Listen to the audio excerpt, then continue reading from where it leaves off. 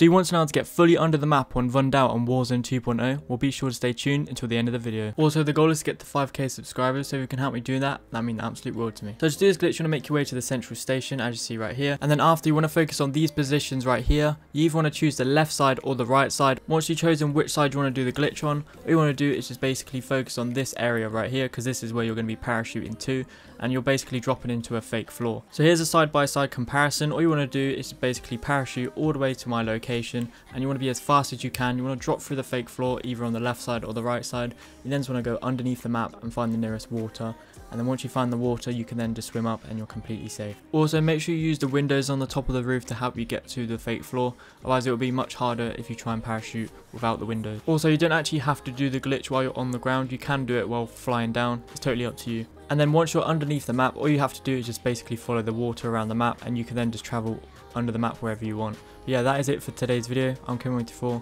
See you in the next one. Peace out.